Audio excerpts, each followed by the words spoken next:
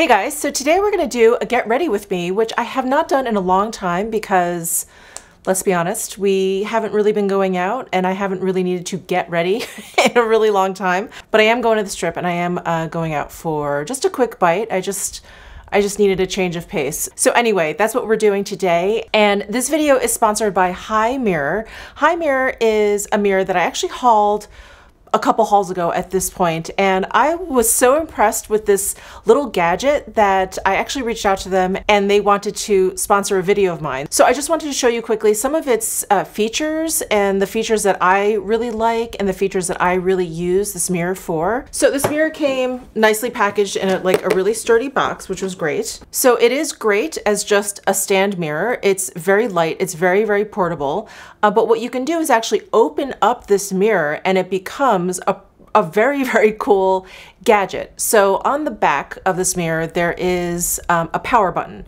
So I'm holding down the power button and it lights up. It lets you know that it's all powered on. And just so you know, this mirror does need to be plugged in. So if you want to use the lights or if you want to use the panel on the left-hand side, it does need to be plugged in. If you're just using it for the mirror, obviously you don't need to plug it in. So once you have the mirror expanded, it's plugged in, it's turned on, you do need to set it up for the very first time, and it just kind of goes through like your name, your location. You have to hook it up to Wi-Fi if you want to use a lot of its capabilities that are super cool. So once you've set it up for the first time, what you can do then is just simply log in. So you just hit the little login button on the upper left-hand corner of the screen, and this whole screen is touchscreen. So once I hit the login, it just logs me in. It says, "Hi, Michelle." It knows my location. It gives me the weather, which I think is so great. And then along the bottom of the screen, you'll see a bunch of buttons or like apps, and they have something called a skin analyzer, which I think is so cool.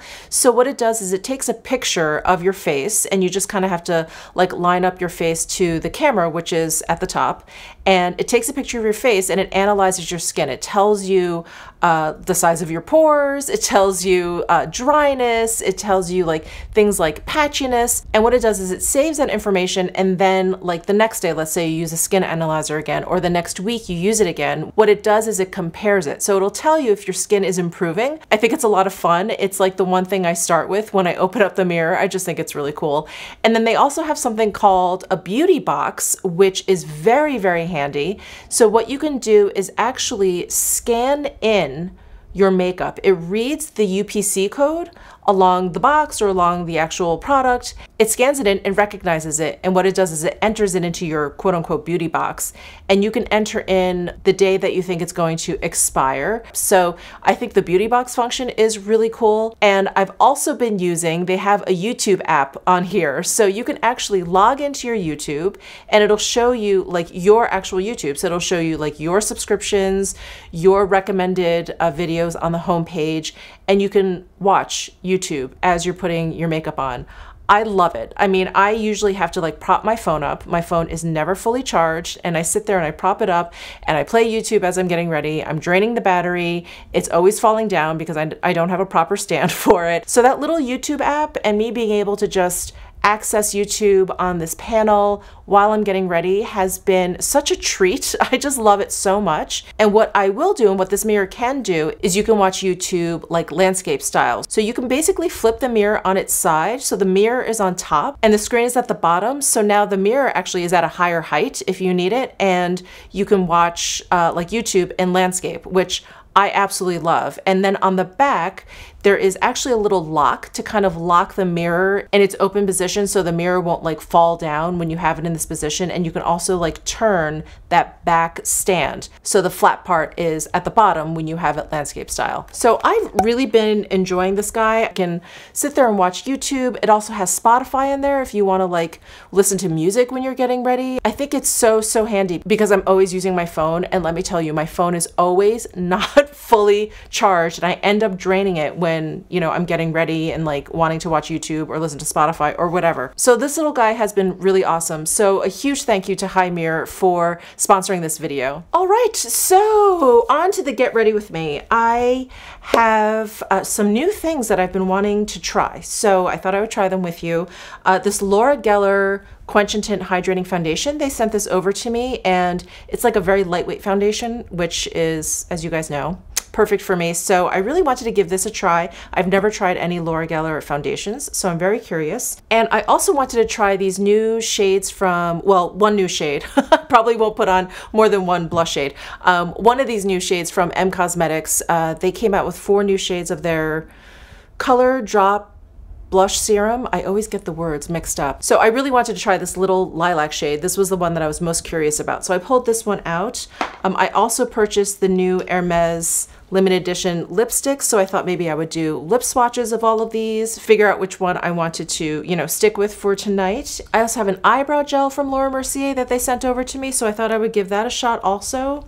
And I think that's it in terms of like new makeup. Of course, I'll be filling in the gaps with some other things that I have. But let's go ahead and start with the Laura Geller foundation. So this is, again, the Quench and Tint foundation, and they sent over the shade Light. All right, so I'm gonna squeeze some out the back of my hand. And when I hauled this foundation and I did a quick swatch of it, it did seem very, very lightweight, and it also seemed very cooling. So I'm very excited. Just gonna dab some on, and I have my BK Beauty 101 foundation brush here to use. I was thinking about using a sponge, and I thought, it's already so lightweight. Let me go ahead and use a brush. So I'm just gonna go ahead and blend that in. Ooh, it's a really good shade match, that's for sure. And I wasn't thinking, you know what? I'm not gonna blend this in because I wanna see how much coverage this has. And I feel like the only way to tell really is to kind of do a comparison. So I'm just gonna leave that unblended, sorry. And just add a little bit more. Okay, the finish is lovely. The finish is, I want to say there's like a teensy bit of radiance there. It looks really healthy and nice. It doesn't look oily or anything like that. It doesn't look greasy. The coverage is very light. It is definitely very, very light.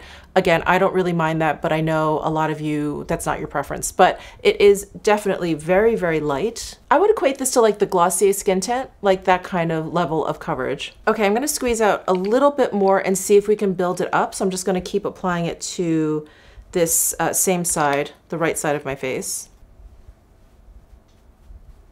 Oh yeah, definitely buildable. I see like the redness around my nose is a little bit camouflaged. I feel like the discoloration around my eyes, camouflaged. Okay, so I would say this is buildable to like a light medium, from a light to a light medium with 2 layers. All right, let me go ahead and blend in this side and add a little bit more, kind of match the coverage. I really like the finish. I really like how there's just that touch of radiance. It's not too much. Very healthy looking. Okay. Oh, and I do also have this new concealer from Clinique. This was sent over to me as well. This is the Clinique Even Better All Over Concealer and Eraser. And I have it in the shade CN10 Alabaster. And look how cute this packaging is. I love how it's like all rounded. And then this cap comes off, and there's actually this like sponge tip applicator. So I definitely want to try that out for sure, but let's go ahead and apply some. I think this is the right shade for me. And there's like a nice doe foot applicator there. And I'm just gonna start with a few dots. I want to see what the coverage is like. And I'm gonna use this little eraser. Oh, that's not bad. I have to say, I don't have a lot of luck with like these built-in applicators, like, you know, whether they're sponges or sometimes they have those like weird jelly tips or whatever, but this one's actually pretty good. It's soft and actually spongy. I find sometimes the sponges that come with these are like hard. This one is actually very, very soft. Oh wow, that did a really good job. And the coverage, I say the coverage is pretty good. I think you can see very clearly the difference there between these 2 eyes. It's a nice kind of like brightening. So if you're my skin tone, I would say the CN10 is probably a pretty good one. Ooh, all right. So far I'm impressed. It looks really nice under the eyes. Lovely. Wow, I'm really, really impressed with this sponge. This coverage is really nice, and I like the finish. It's like skin-like. It's not completely matte, but it's not like a radiant kind of concealer. Oh, it's pretty. Let me take a closer look here. Wow, really, really nice. I don't think I've ever tried a concealer from Clinique, but I have been falling in love with their products lately, like the highlighter and the bronzer, the one that had like the flower, the floral kind of embossing on it. Love those. And this is really wonderful. All right, well, nice concealer. Let's move on to powder. I don't have any brand new powders or powders that I haven't used for you yet, but I'm gonna go ahead and use the Suku Oil Rich Glow Powder, I believe is the full name. This is not a new product, it's just new to me. And I used it with the Suku Cream Foundation, and I felt like I put just like a little bit too much of this powder on. So I've been wanting to use it not with that foundation, with different application methods, so I thought we would try that today. I had initially used it with the puff, but I think I'm going to use a brush because that's really how I enjoy applying powder. So I've got my Chikuhodo brush, powder brush here, and just kind of pat that down. This definitely has a glow to it.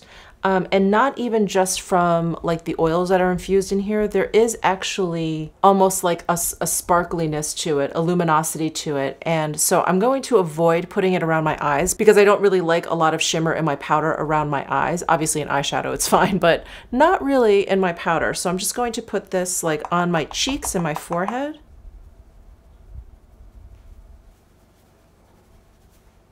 Actually, before I powder my nose, I'm just going to use this concealer around my nose. I want to see how it looks around there. This sponge is actually going to come in really handy. Wow, it looks great around the nose too. Okay, let me go ahead and apply a little bit of this powder around my nose. I don't really want to add that much shine to my nose, but I do want to set that down. Yes, I'm liking this powder a lot more with a brush versus the powder puff. The powder puff, I felt like it just, I don't know, maybe it's because I'm bad at applying powder with a powder puff because I never do it, but I felt like I put just a little bit too much powder down. Yeah, I like this a lot more because the finish looks very, very, it's like a creamy kind of glow versus like something a little bit too shiny. This is looking a lot better than the first time I used this. So that is the Suku Oil Rich Glow Loose Powder. And I'm just gonna take the Sisley powder and just set around my eyes here just quickly. And I don't have a new bronzer, so I'm just gonna go in with my Sisley bronzer and just very, very lightly apply this where I would contour just around the perimeter of my face and under my cheekbones. All right, and now on to blush. So we've got the M Cosmetics Color Serum Blush Drops, I think is what it's called. And this is in Little Lilac.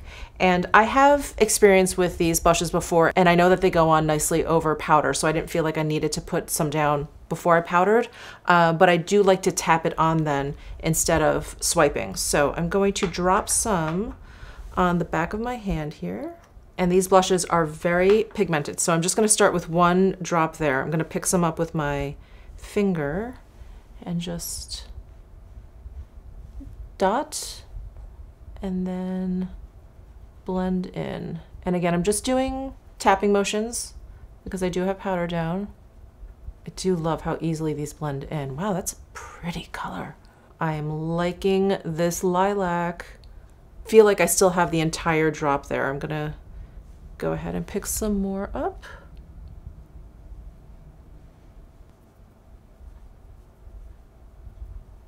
Ooh, I love that. It's such a different kind of like flush to the cheek. It's so cool. Let me know what you guys think of like purple toned blushes, because this is, you know, while I think of purple in general as a cooler tone, obviously within purple there's warmer purples and cooler purples, and I feel like this is kind of like right in the middle, so I'm getting like this neutral pink undertone.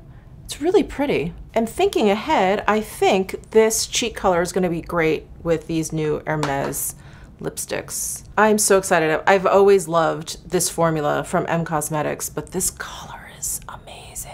Okay, do we need highlight? I feel like when I look in the monitor, I have a lot of reflectiveness going. I think it's this Suku powder on top of like a foundation with a little bit of radiance in there. I don't think I need highlight. Let's move on to eyebrows. So I have the Laura Mercier eyebrow gel, but it is clear. So I do want to pencil in something. So I've got my Surratt eyebrow pencil here in the shade Raven. And I'm just gonna quickly draw in some hairs, fill in some gaps here. And now for the eyebrow gel. Ooh, this is a big spoolie for your eyebrows. Since it's clear, I guess it doesn't matter. I feel like if this was tinted, I would make such a mess with a spoolie this big. Definitely making my brows behave.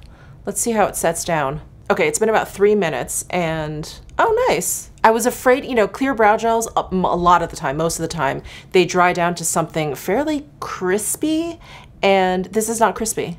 This is definitely like a soft gel. Ooh, nice. Oh, I'm excited. All right, so I mentioned the Charlotte Tilbury Jewel Pot in Pillow Talk, but I forgot that I got this new quad from Clarins. I received this from them through Octoly, and I feel like doing a more simple look. So this is a little sparkly. Maybe I'll save this for more of an evening look. So I'm gonna go for the Clarins, which is a really nice kind of like neutral brown quad. It has 3 satin shades and 1 matte shade. So I'm gonna start with the gold shade, and I've got my Chikuhodo GSN 9 brush, and I'm gonna apply it to the inner corner here. All right, the shadow is kind of sparkly, so I guess I'm doing a sparkly look anyway. Oh, it's so pretty though. This is my first time using Clarins eyeshadows, and so far, so good. And no fallout. I don't see any fallout whatsoever. And now I've got my Rephr number 1 brush. I'm gonna go into this shade up here, the other shimmery shade. It's like the lighter brown one. And I'm just gonna add this to the outer corner and blend in. Ooh, that blended nicely. Blended like right into the gold, really beautifully. I'm gonna take my big fluffy blending brush. This is the Esom G34. I'm just gonna run that along the top edge here. All right, well, very good first experience with Clarins eyeshadows. I really like the way those blended together. It looks really nice. And I like that they're satin shades, but they're not too metallic. So yeah, it's just kind of great for like an everyday, like casual look. I'm just gonna line my eyes with the Wayne Goss Obsidian liner.